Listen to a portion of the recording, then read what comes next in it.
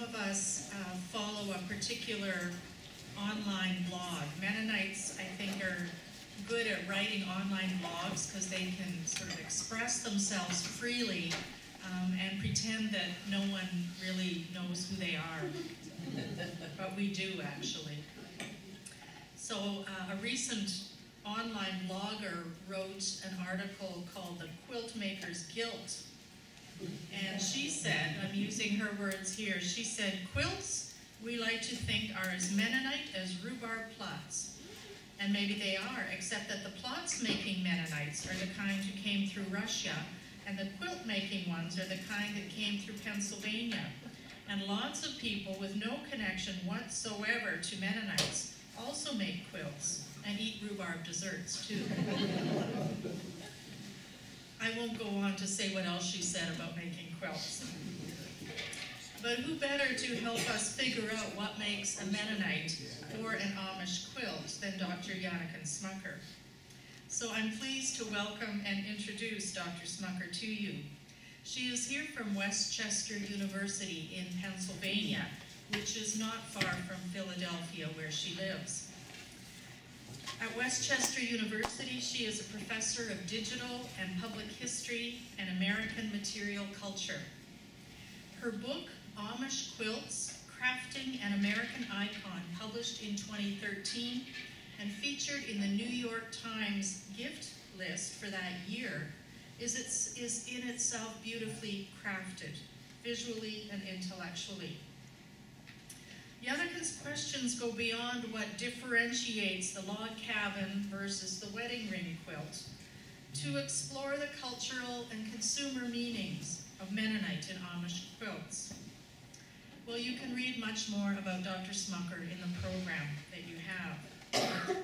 I certainly encourage you to return tomorrow night to hear her second talk here in the Great Hall, which brings in a fascinating comparison with Hmong textiles.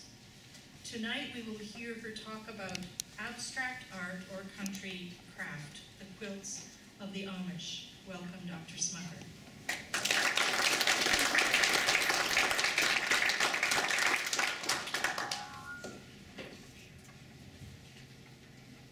Thank you so much, Marlene, and thank you so much to the entire Grebel community for such a warm welcome and inviting me here. It's been a real pleasure so far, and I'm looking forward to spending the evening with you tonight, and hopefully I'll see some of you again tomorrow night. Excuse me while I float back and forth just a little bit here between the computer to advance. Is the light okay here? Does it need to be dimmed? Everyone can see okay? I'd like to tell you a little bit about myself first. I began making quilts when I was a teenager. I was the kind of kid, I learned how to sew when I was a fairly young age. I grew up in Goshen, Indiana, in a Mennonite home. And I was the kind of kid who always liked to have a project to work on. And so when I was about 16, I decided I was going to make a quilt. My grandmother was a prolific quilt maker. Her mother was even more prolific. Her mother in Eastern Ohio was a professional quilt marker. That's the person who draws the actual design on a quilt top so that other people know where to stitch. And she's also very involved in the sewing circle at First Mennonite Church in Sugar Creek, Ohio, where they raised tons of money for church programs and for missions through the quilting. But I never knew her. I never knew Mary Beachy, but I knew my grandmother, who you see here. And so I learned how to quilt this summer when I was a teenager. And I loved the whole process, from picking out all the fabrics at the fabric shop, choosing the patterns. I had pulled this book off my mother's shelf. My mother had made one quilt at that point called How to Make a Sampler Quilt. And some of you might be familiar with this process. A sampler is a quilt where each block is different. And so I got to choose my, 20 favorite blocks from this book and figure out the patterns and choose the fabrics. And I was hooked. I absolutely loved the process. And it was a couple of summers later when we got together here and set up the quilting frame around in the dining room of my home. This is my great-grandmother's quilting frame. And here I hand-quilted the quilt with my mother and my grandmother. And also, you can see me here with my grandmother a few years later.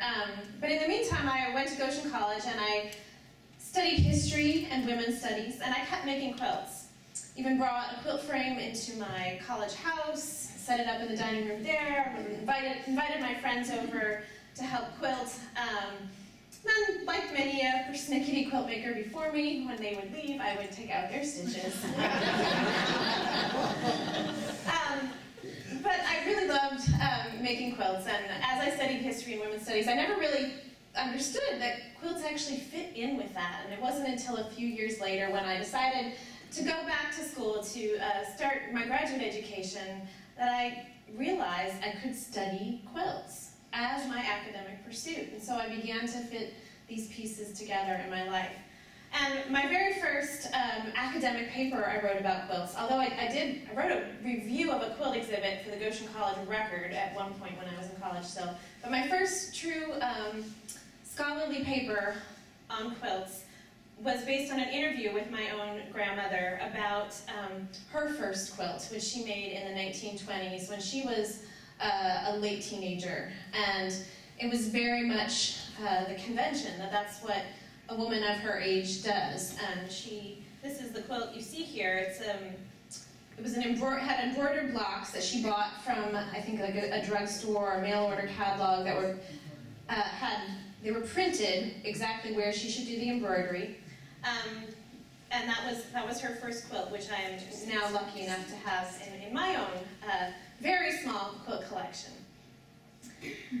So I kept studying quilts, and I did so at the University of Nebraska-Lincoln, which is home to the world's largest publicly held collection of quilts at the International Quilt Study Center and Museum, where you can actually get a degree in quilt history. And that's what I did for my master's degree, and I worked as the curatorial assistant, and I became sort of a connoisseur of Amish quilts in particular. They had just acquired a collection of Amish quilts at that time, and they started calling it Janneken's thesis before I'd even arrived, because they knew I had a background as a Mennonite and was interested in Anabaptist culture. And so this was a perfect project for me, and I began to learn all the patterns. I could identify the fiber weaves. I could identify the fabric weaves, and the fibers I could identify using a microscope, and I became a real expert in how to distinguish quilts from one another, the regional differences, the patterns, and so forth. But then I also began to ask some more complicated questions, like, why do we keep these quilts folded up in acid-free tissue paper in the state-of-the-art storage facility instead of using them on beds? I grew up using quilts on beds. Why are they worth so much money? I also had access to the donor files. I could see just what they've been appraised for. What had happened between these quilts? I grew up, near an Amish community, from them being just a standard thing in an Amish home to being these works of art hung on walls in a museum, in a gallery. So I started to explore that question and several other similar related research questions about why we value the objects the way we do, and how their value changes based on who we are, whether we're someone who grew up in a Mennonite family or an Amish family, or whether we're an art enthusiast or an art critic, or a museum curator. And that's what I began to study as I pursued my PhD in history, really exploring this cultural history of Amish quilts in particular. So that's a little bit about me. I also want to hear a little bit about you this evening. So how many of you here tonight make quilts? Oh, I am so pleased to see so many quilters over there. And how about own quilts? Even more. This is a good crowd, all right? Do you use your quilts? These are a couple very common uses from my home. And how about give away quilts? Quilters are very generous people, of course, yes? Are any of you lucky enough to have received a quilt?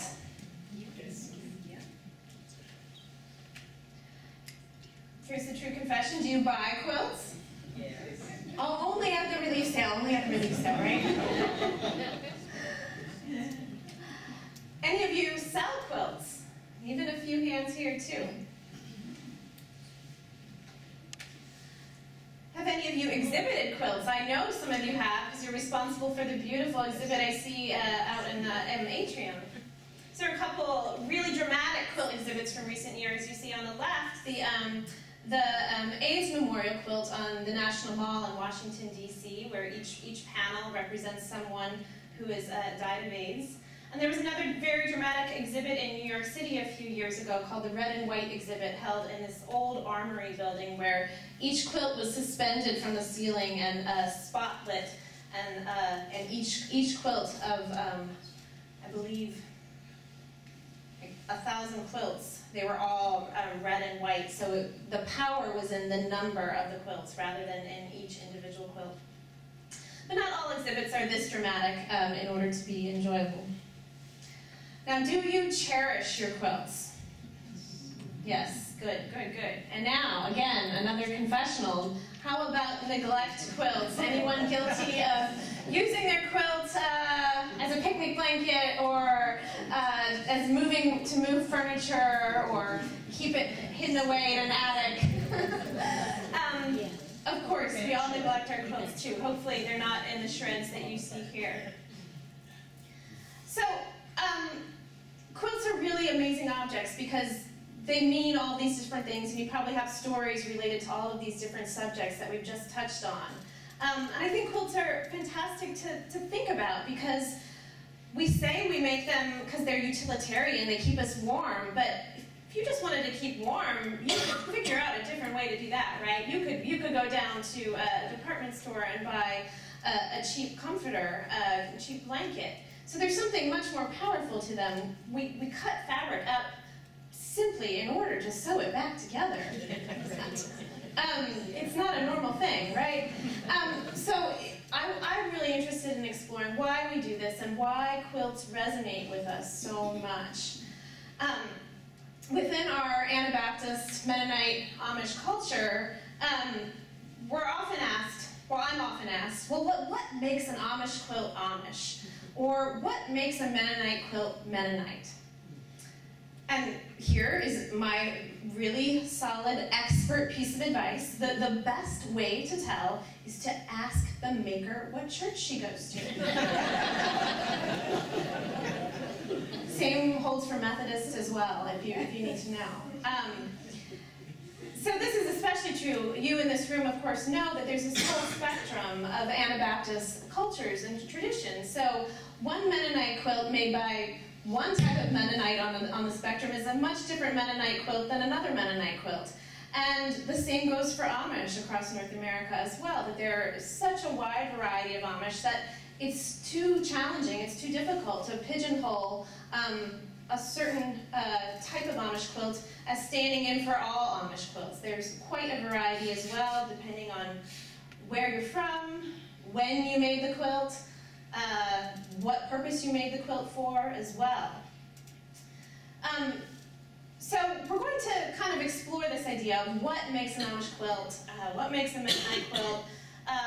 Is there anything particular? Sort of learn some of the hallmarks and sort of learn some of the surprises about Amish quilts as well. So we're going to play a game tonight called Is it an Amish quilt?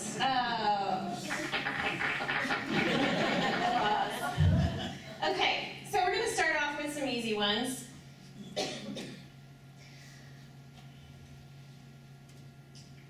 So which of these two quilts is the Amish quilt? On the left. Okay, very good. This is a good crowd. Right, so let's check it out. That's correct. The one on the left is correct. So on the left we have a center diamond from Lancaster County, Pennsylvania, which the quilts from Lancaster County, Pennsylvania are the ones that first attracted outsiders to Amish quilts. Lancaster is in fairly close proximity to New York City and to Philadelphia, and so these urbanites in the late 60s and into the early 70s, when they were out tooling around in the countryside, began to notice these quilts and thought, wow, that looks just like the abstract paintings that are being shown in galleries in New York City. I want to hang one of these on my wall. In fact, it's a lot cheaper than a painting sold in a New York City gallery. And so the real attraction to these Lancaster County quilts was initially just purely graphic. They looked great hanging on a wall. I don't know who the Amish are who made this, but that's really striking. On the right is a much more common quilt of the mid-19th century, a red and green quilt. It's in the pattern often called New York Beauty, attributed to Missouri. So next, which is the Amish quilt? On the right, let's see. Why do you say so? Solid fabrics. Solid colored fabrics. All right, let's take a look. Very good. All right. So these both, I mean, they share a lot in common. They're both made with small squares of fabric.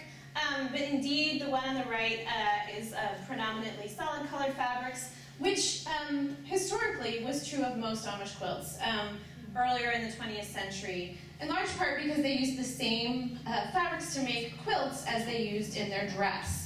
And if you're familiar with Old Order Amish in particular, they generally used solid colors. That was actually dictated by their ordnung, the guidelines for all sorts of lifestyle issues within Amish communities. The one on the split 9-patch is also from southeastern Pennsylvania, probably made in communities very close to where the Amish lived, probably by a Pennsylvania German quilt maker, but did not have any of the restrictions against using, as you see here, lots of plaids and stripes. The one on the right is from Holmes County, Ohio, in the Amish community. So next we have two basket quilts, all in solid colors.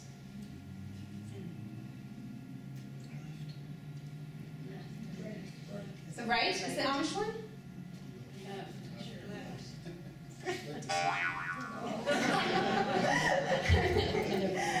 Good effort, good effort. I know there was a divided crowd here. It is in fact the one on the left, which is a small crib quilt from Topeka, Indiana, made around 1920, which is now in the Indiana State Museum collection. The one on the right, also solid colors, from around 1910, and this belongs to the International Quilt Studies Center and Museum in Nebraska, where I studied. And they share a baskets pattern, a little slightly different variation of the baskets, but a lot of patterns were not exclusive to either the Amish and Mennonites or to other quilt makers outside of the Anabaptist tradition. Patterns were shared. Patterns were published in newspapers, the farm journals, in ladies' magazines. They would often be come free with a pack of batting. Batting is the inner layer between the front of the quilt and the back of the quilt, and you could get a free pattern. So patterns were in circulation between Amish and Mennonite and the worldly communities as well. So you see a lot of patterns overlap.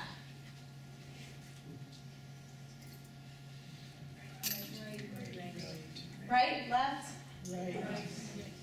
This, of course, is a trick question. These are both Amish quilts. They're both diamonds. They're both center diamonds, and you can see here how a quilt pattern can evolve over time. The one on the right is earlier. It's from probably around 1930, and this is sort of that classic center diamond. We saw one of these earlier. The center diamonds that had red centers were particularly appealing to the collectors and art enthusiasts in the 1970s. But by the 1950s, when this one was made in 1954, Lancaster Amish quilters had sort of adapted this central diamond motif and began to give it a little more flair. We see embroidered flowers on the outside, a very decorative prairie points border. They call these ribbon quilts because it looks like there's a ribbon weaving in and out to form the diamond. And that's a very local Lancaster County tradition, just like the one on the right is, but you can see how a pattern has evolved over time. So here we see two crazy quilts. It's going to get harder, folks.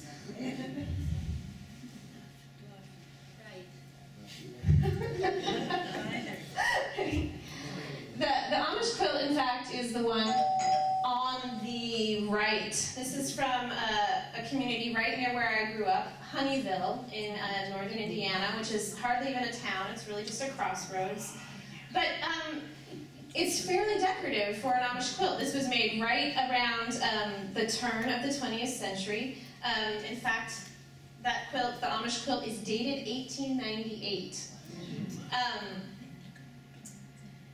Crazy quilts, like you see here, were very popular among this late Victorian culture. Sometimes they were even used, as parlor throws. You would see them among non-Amish quilt makers, non-Mennonite quilt makers, in very fancy velvets and satins. Always a lot of decorative embroidery. So this is sort of like the country version of that, sort of a more rural, more subdued version, but still has a lot of decorative elements. There's even some embroidered flowers here. Am I still on? You hear me? A handprint. So depending on what family you grew up in, which church district you belong to, you might get away with some more decorative elements. And it really depended on what the community standards were and what your own individual standards of taste were. Perhaps no one was really going to protest. What are they going to do? Tell you to put the quilt in a chest? That's probably the worst that could happen. The one on the left is a non-Amish quilt made right around that same time, about 1910. Also a sort of country crazy quilt, but this one is from New Jersey. Here's a couple more crazy quilts.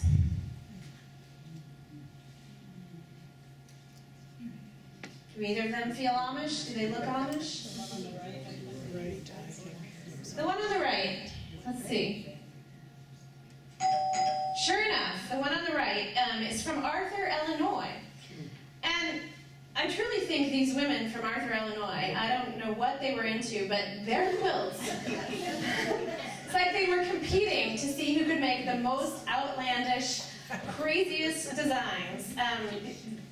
There's a wonderful book written about the Illinois Amish quilts, and you can see that it includes a lot of genealogy that connects the women, and you can see that cousins, aunts, nieces were basically trying to make the most outlandish in that they weren't using traditional patterns. They were very scrap-oriented quilts. But then they have a great appeal to collectors as well, because they truly are very modernist works of art, you might say. This is another crazy quilt. This one is from Pennsylvania from around 1930, non-Amish quilt.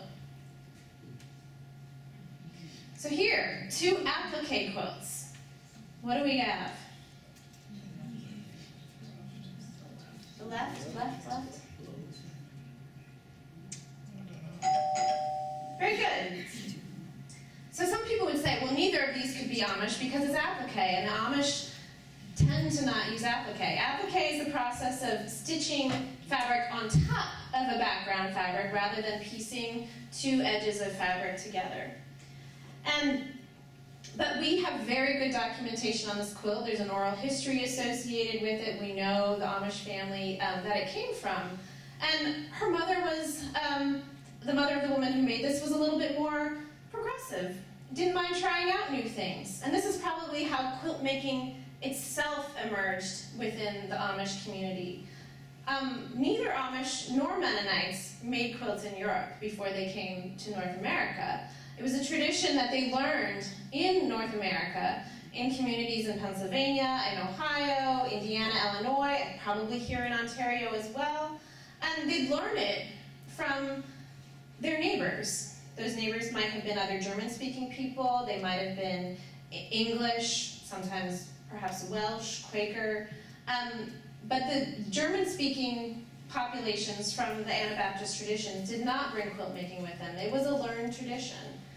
And as quilt makers, I think, have a history of being quite adaptive, and that is what we see here in the left in this Amish quilt.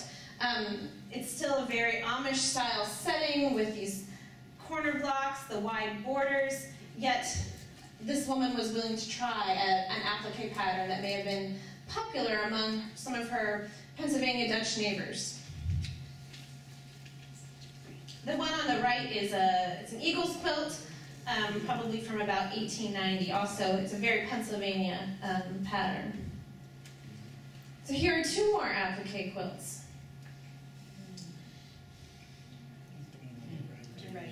Right? Interestingly, these are both Amish quilts, believe it or not. So some Amish quilts show us that there are no rules for what makes an Amish quilt. The one on the right is a tulips applique quilt by Lizzie Hostetler Harshberger of Napanee, Indiana in 1932. A similar kind of account here. She had a fairly progressive mother who allowed her to choose whatever colors, whatever patterns she liked. And she was very skilled at applique, very, very neat stitches here. And she was quite a prolific quilt maker. Several of her quilts are now in the Indiana State Museum in Indianapolis. The one on the left has a really fabulous story. It's a signature quilt. You might call it a friendship quilt. You can kind of make out the stitches here for the names. So I got the file on this quilt a few years ago and began to try to figure out who these women all were. And there was some geographic attribution to Pinecraft, Florida. So Pinecraft, Florida is where many Amish and Mennonites across the whole spectrum, from the most progressive, one of my best friend's parents go down there every summer, or every winter. Who would go there in the summer? It's for the snowbirds. To very old order Amish go in buses. Dozens of buses bring the Amish down to Florida every year, every winter. And they've been going to Florida since the 1940s, when there were tracts of land that were a former military base, were parceled out, and many were bought by Amish and Mennonite families. So it's right outside of Sarasota. It's this little strange enclave where all of this whole range of Amish and Mennonites all interact. They play volleyball together, they go to the beach together, they ride these big tricycles together, and there's no distinction between which kind of Amish you are, which kind of Mennonite you are. You're all interacting in this sort of whatever happens in Pinecraft stays in Pinecraft sort of mentality. But in the 1940s, they were already going there, and so the names on here, I was able to take all the names and look in the genealogies, and based on who had used their maiden name and who had used their married name, I could narrow it down to this small window in the late 1940s when this quilt was made. And I wish I had a better detailed photo of this. Many of them signed what community they were from, and they ranged from Virginia, Nebraska, Pennsylvania, Ohio, Indiana, all across Mennonite and Amish communities in North America. And so these were friends, young women. Sometimes they also signed their husband's name in the stitches as well if they were married, who met in Pinecraft, Florida while vacationing, and they commemorated their friendship with this quilt. The names were Yoder, Weber, Chuck, Weaver, Troyer, Smucker, Schlabach. So the real deal. So here, two embroidered quilts. Are either of these Amish? You see Napanee. Yeah, good eye, Troy. He sees Napanee. It's a dead giveaway. That's correct. The one on the left is indeed Amish. It has also names throughout from Midwestern communities. These were all cousins and friends. It's dated 1956. And it is actually in the collection of the Heritage Historical Library in Almer. The woman's family ended up in Canada, Martha Helmuth's family, and she donated it to the collection there. But it shares a lot of similarities with the quilt on the right, because friendship quilts of this pattern, or this style, these embroidered blocks, were a fad throughout communities, no matter what religious affiliation you had, throughout the 30s and 40s and 50s. They could buy die-stamped designs for your embroidery, and you could stitch your name, show off your stitches, and then share with one another to commemorate friendships and relationships. I was just talking this morning after seeing the conscientious objector exhibit that there are some quilts similar friendship quilts that commemorated the men and their wives who worked together on alternative service. I know of a couple of those from the United States. And so you, again, see this spectrum of Amish and Mennonite, probably some Quakers, at least in the States, who built their friendships on this alternative service, and they remembered those relationships through a quilt. So here we have two fairly cheery pieced quilts, sort of Easter egg colors. Are either of these Amish? Right? Why do you say so? Just a feeling.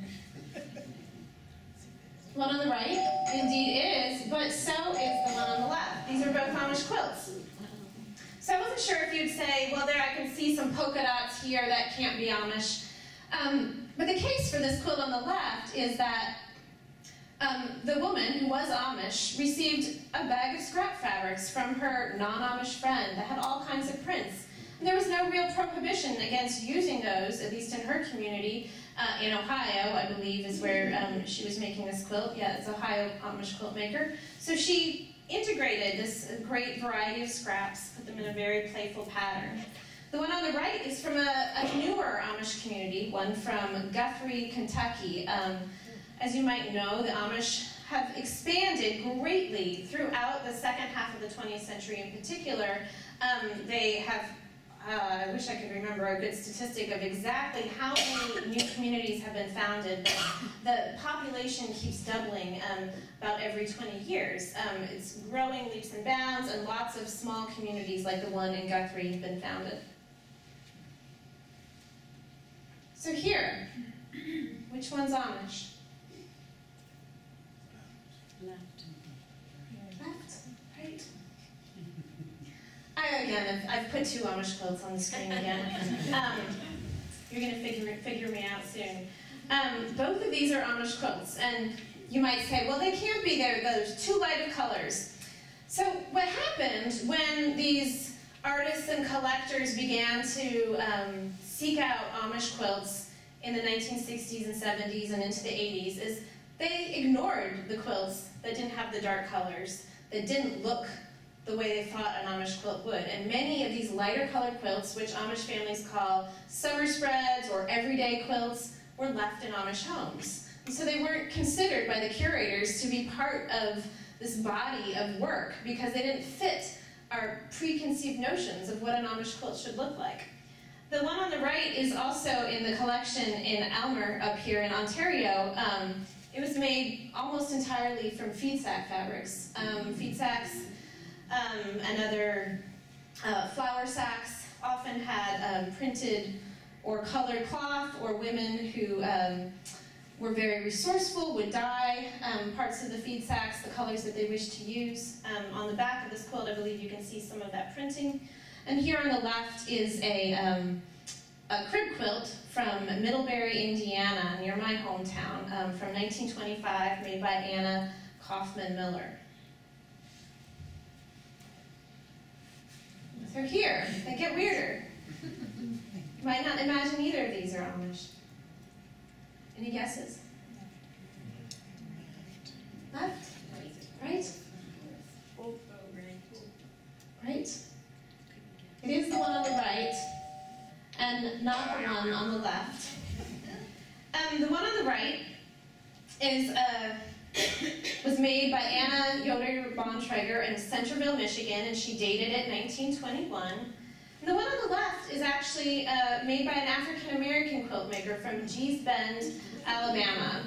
You may have heard of these Gee's Bend quilts. Gee's Bend was a very isolated enclave in deep south Alabama. It was in the bend of a river that a ferry did not run across the river for many years. And the African-American community there, the women, made extraordinary quilts. And they have a very similar sort of story to Amish quilts in that they were, quote, discovered by the art enthusiasts. And they became these very sought-after sort of status objects and were exhibited in art museums and really became worth a lot of money. But you can see it's not that different, the aesthetic of these two quilts.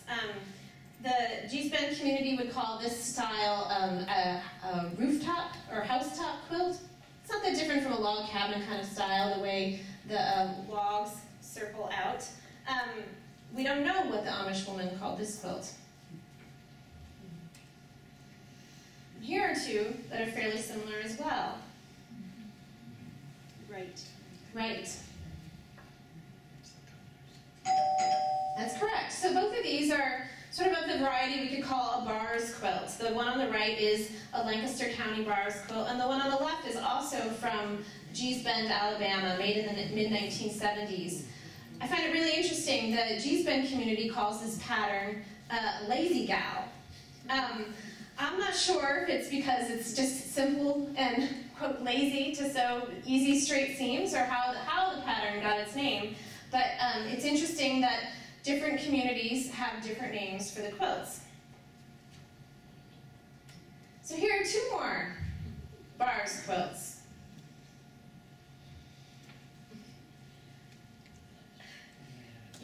How do you tell, right? So these are both, in fact, Mennonite quilts. The one on the left, attributed to Kitchener. This is a local quilt in the International Quilt Study Center and Museum in Nebraska. The one on the right, nearly identical, right, is also a Mennonite quilt from Berks County, Pennsylvania. So we know that there was movement between southeastern Pennsylvania and this area of Ontario. I'm not going to at all pretend that I understand the intricacies of the immigration patterns to Ontario, but there are connections, and you can see those connections revealed here in the quilts. So it must be easy to say that all bars quilts must be Mennonite, right? Is that what I just demonstrated? Well, here, just to, of course, complicate things,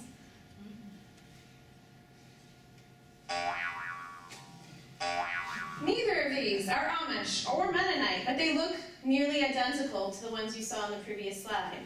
Here on the left is a very early quilt from the early 19th century, estimated date between 1800 and 1820. So that's 100 years earlier than the ones that you saw on the previous slide. So probably from New Hampshire, so New England quilt. The one on the right, interestingly, is from Wales. There's a Welsh quilt making tradition that bears strong similarity to many Mennonite and Amish quilts. So we better just ask these quilt makers what church they go to, right? Because otherwise, we're just going to be guessing.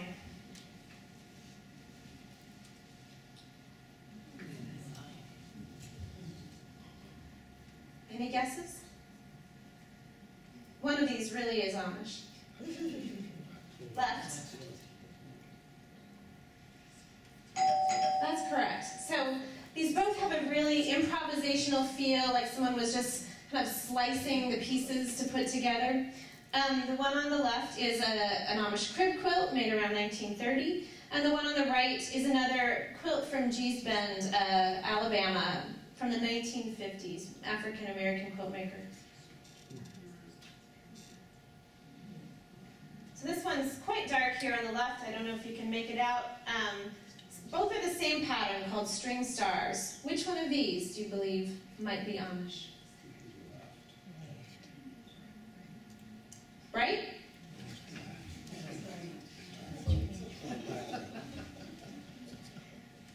The one on the right is Amish, and the one on the left is a Mennonite quilt from Waterloo County.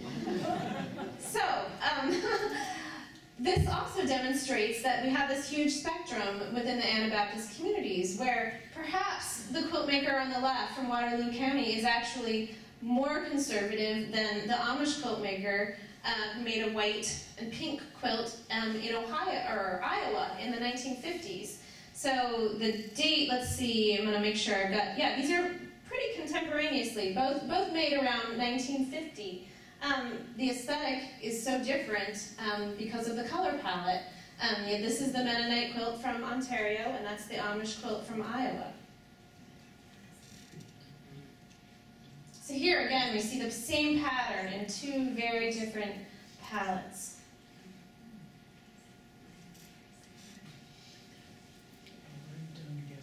You're done guessing.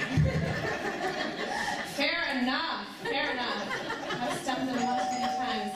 One on the right is the Amish quilt. This is from Indiana. There's a really interesting story attached to this quilt. So the woman who made this made 5 quilts in this identical pattern throughout her life. The first one she made in around 1914 when she got married, and then she made 3 others to give to each of her sisters, and then made this quilt in the early 1960s. This was the last of the 5 that she made. And she lived to be 99 years old, I believe, and a quilt collector in northern Indiana bought the earliest one and the latest one off her beds in her home. He was a picker. A picker was the kind of person who would come and knock on the door and say, "Do you have any quilts for sale?" And he was lucky enough to buy that one. This is the same pattern, it's kind of this Art Deco fans quilt. This one was made in Nebraska in 1940. So Amish quilt makers did use commercially available patterns. They weren't just inspired by the fields and the fence rows and those sorts of things. They used commercially available patterns too. As you can see, this is the same pattern, kind of mirror images of each other, but the one on the right has a distinctly Amish setting, and the one on the left resembles the version that was printed in the, this was actually from a roll of batting. Mountain Mist batting would always have a pattern in each roll, and as a way to encourage women to buy their product. This is the pattern itself, and you can see just exactly how the first version, or the one on the left, really stuck to the pattern pretty closely. So here are 2 double wedding ring quilts. And the one on the right is, in fact, Amish. It's from 1935 in Ohio. And this is the version that, or 1940, I'm sorry, and Indiana. I got my dates wrong here. The one on the left would be a very typical version that was made from a pattern. Possibly was even a kit. And we think it's a kit because the gradation of these colors indicates that someone put so much care into designing it that even as early as the 20s and 30s and 40s, you could buy a kit to make your quilt in which all of the fabric was already cut out for you, and all you had to do was stitch it together. And this is still a common way that some people make quilts. Here, we have 2 baskets quilts, a pattern you've seen already. And once again, both of these are Amish made. I'm going to say Amish made here because the one on the left was designed by a company in Ohio called Amish Design, who were a non-Amish couple based in eastern Ohio who realized that there was demand for the quilts that looked like the really old ones from the early in the 20th century. But those were increasingly expensive, and if you hung them on your wall, they might fade from the sunlight. And they knew that interior designers and architects wanted to have quilts like this available that were more affordable, and you wouldn't risk damage. So this quilt on the left was actually made in the early 1980s to mimic a quilt from the 1930s, and was sold by the company Amish Design. This is their promotional materials. And this is the design that the non-Amish woman, Mrs. Susan Delagrange, drafted and gave to her Amish seamstress and said, "This is how you create an Amish quilt. These are the colors you should choose." And these Amish women who she employed would complain because she would have them use a thin flannel sheet as the batting, which was not nearly as easy to quilt through as the polyester batting they were using by the 1980s. They would use pretty thick weave muslin for the backing, and the women really did not like to quilt through that. But they were being paid by this non-Amish woman to create what was a proper Amish quilt to sell to consumers. So here are two, but now the aesthetic has completely changed by the 1980s. These would both be sold in Amish shops, but we don't really know who may have made them. We know, in fact, the one on the right, you can tell it's just a top. It's not actually a completed quilt. And by this point in time, in the 1980s, many of the quilts sold, this applique style was very popular in many of the Amish communities among the tourists and the consumers who were coming. But Hmong women, refugees who had resettled in southeastern Pennsylvania and Michigan and Minnesota, were employed by many of these Amish shops to do the intricate applique stitching that these popular quilts required. So we know that the one on the right, the applique, was in fact done by a Hmong seamstress. And in all likelihood, this one on the left also did, because by some estimates, over 90% of the applique work throughout the 80s and 90s was done by Hmong women rather than by Amish women. The quilting itself, the fine stitches that hold the three layers together, was probably still done by an Amish woman. That was usually the case. But they'd be done for the consumer market through this complex putting out system, a kind of cottage industry. You'd only do part of the quilt. You wouldn't do necessarily the whole quilt. You specialized. And Hmong women tended to specialize in the applique, and Amish women tended to specialize in the quilting. Here we see nearly identical quilts, slightly different, like reverse color scheme. The one that you see in black is an Amish quilt from, let's see, around 1930 from Ohio. And the one on the bed was designed to look nearly identical to it by the company Arch Quilts, who outsourced its quilts to factories in China in the late 80s and 90s. So by this point, if you wanted an Amish star from the heirloom collection, you could get it at your department store. And it had nothing to do with who the quilt maker was. Amish really was functioning just as a brand name, as an aesthetic. Nothing to do with who made it. This was made in a Chinese factory. If you take a look later, I have a pillowcase that the same manufacturer made. Looks like a Amish-style quilt, but has the label "Made in China" on it still. And these quilts were quite affordable. For less than $200, you could have a king-size Amish-style quilt. They were machine-pieced, just like Amish quilt makers would do. Amish quilt makers also machine-pieced, and it was hand-quilted, also like Amish quilt makers would do. Not nearly the intricate stitches that you would find typically, but it's decent. Was certainly a cheaper, affordable, I should say, way to have an Amish-style quilt on your bed. So the question here is not whether the quilt is Amish, but is she Amish? And the answer is no.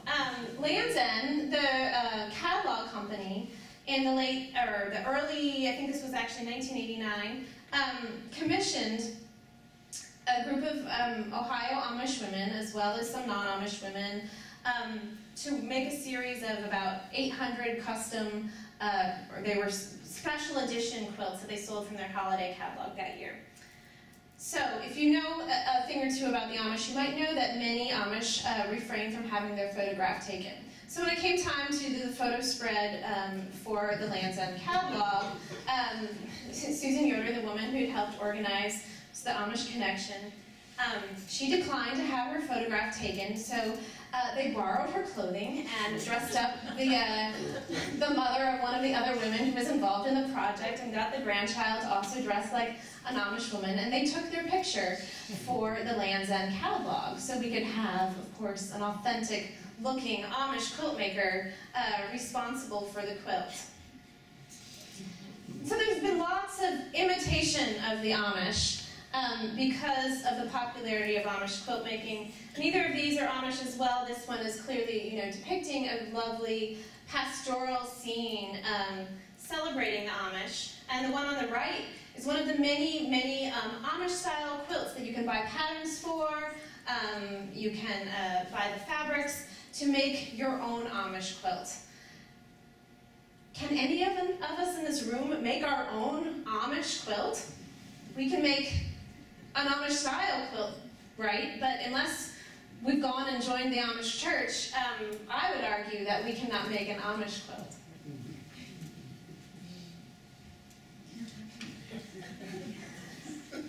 I don't think any of these people are Amish either. But by the 1980s, this Amish aesthetic was quite popular. The photograph on the right is from an advertisement for the Esprit clothing company. Esprit was based in San Francisco and was a very popular sort of trendy sportswear company throughout the 80s. And they were home to one of the greatest collections of Amish quilts. They hung Amish quilts throughout their corporate headquarters, throughout the design studios. And probably, I heard anecdotally, and I could never document it for sure, the designers looked to the quilts as inspiration for the clothing line. One of the other things I have up here is what I think is my strongest piece of evidence, an Esprit vest I found on eBay. I also have identified a quilt that I think, a quilt I know hung on their walls that really resembles this. And you can see just in the color palette, these same colors you see on the Lancaster County Amish quilts in particular. And here, another fashion designer clearly appropriating a quilt design in the skirt. So, that's me now. What makes an Amish quilt Amish is my last question. And I really don't have a good answer for you. I think that it's a quilt that an Amish family uses. Perhaps they have made it. Maybe they've made it to sell. Maybe it's something they would use in their home. Maybe it isn't. Maybe it's the cheap polyester comforter that they bought at Walmart that they use on their bed. That then is an Amish quilt, right? If it's used in an Amish home, it is an Amish object. So we've used this term, this Amish is really an adjective or a brand name in many senses. The same is true about Mennonite to an extent as well, although Mennonite quilts have never been as distinct in our sort of imagination as Amish quilts because there is such a wider array of quilts that Mennonites produce.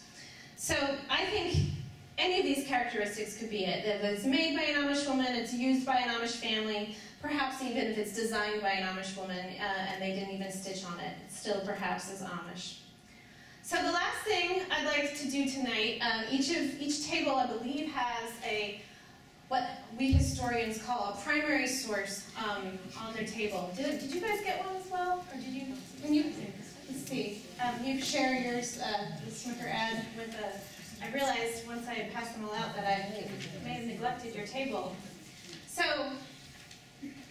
primary sources are the documents that historians use to interpret the past, to figure out what happened in the past. And these are just an array of some of the sources that I have used to do my research on this project, particularly as it relates to the consumer culture of quilts. So I'd like to figure out what you all have, if you can identify them, and we'll see if we can sort of date them as well. Let me see here.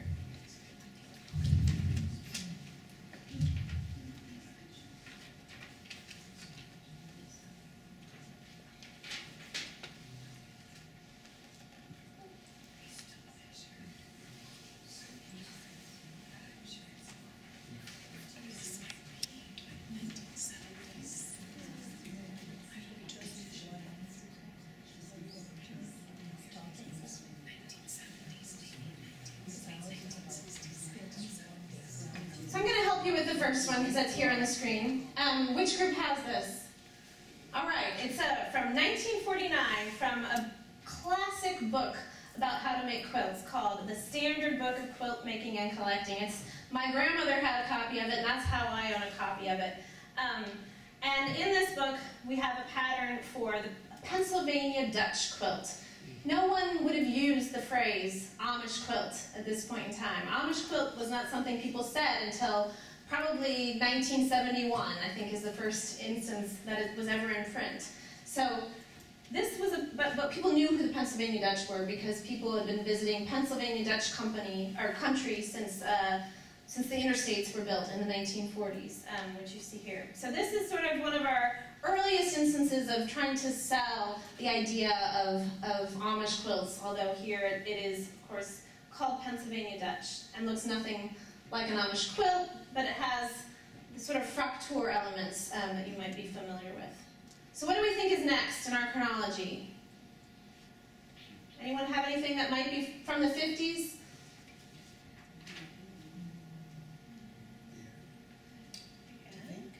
What do you have? We have an ad, but You have an ad? Okay. to buy We quilts. think it might be later. Later, maybe? Okay.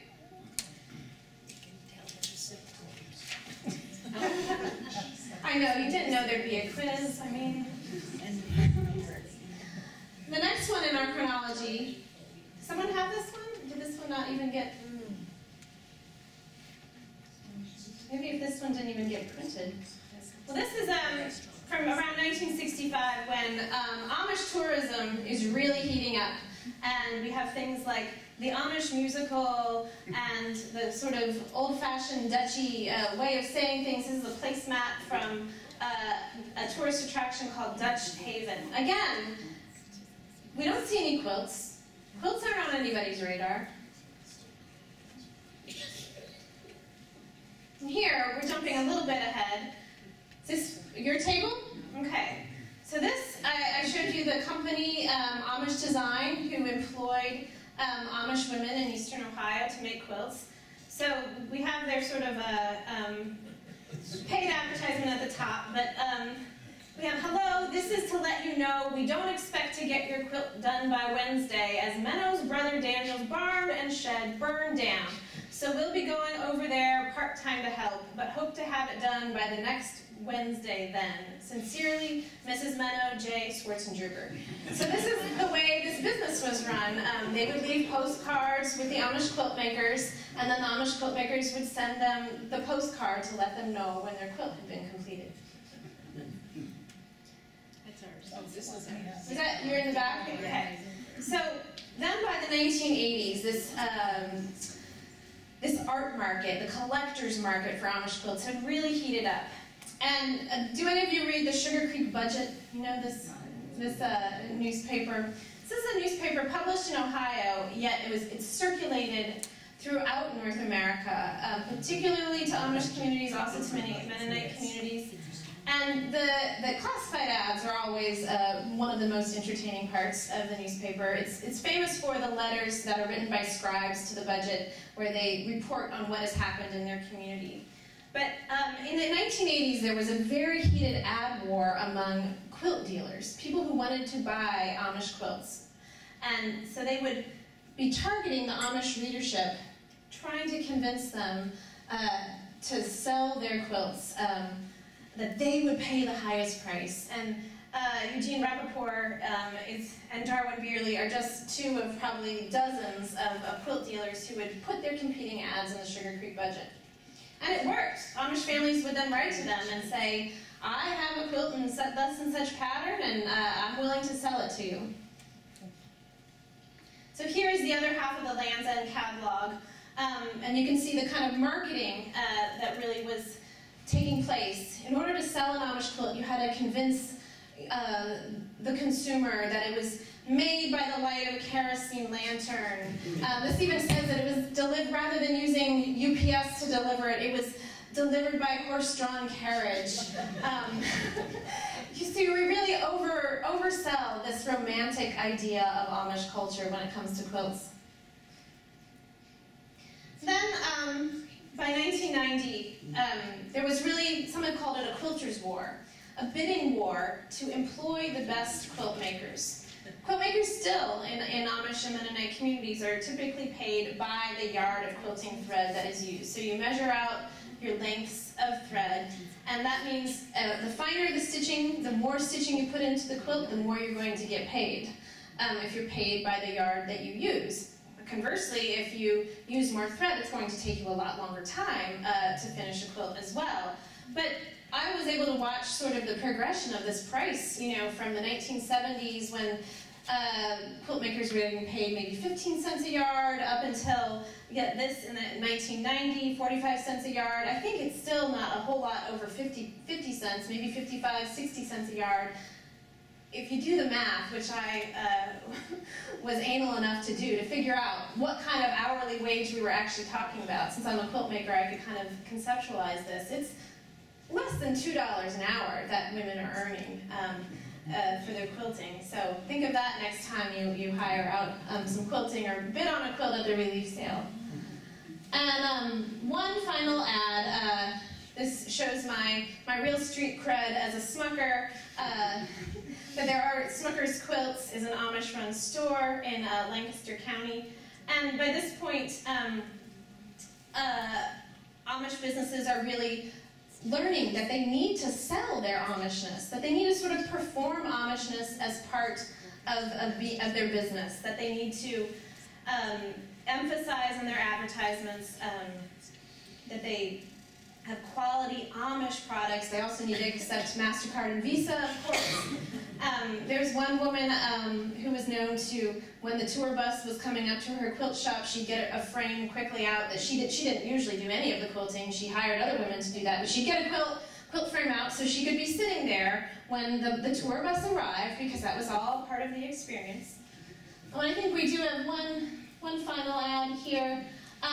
The Pennsylvania Dutch Convention and Visitors Bureau understands that quilts are a big part of the attraction, and they use it in their own marketing. They use it to convince not just quilt enthusiasts, but any kind of tourist to come, that it's part of the authentic experience of visiting Amish country.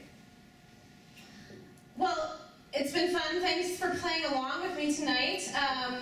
I hope it wasn't too much thinking that I required out of you. Thanks for participating. I know it's getting late in the evening. I'm happy to take some questions if you have some, or we can just also chat afterwards. There's a few things. You're welcome to poke around at my little show and tell pieces that I brought with me.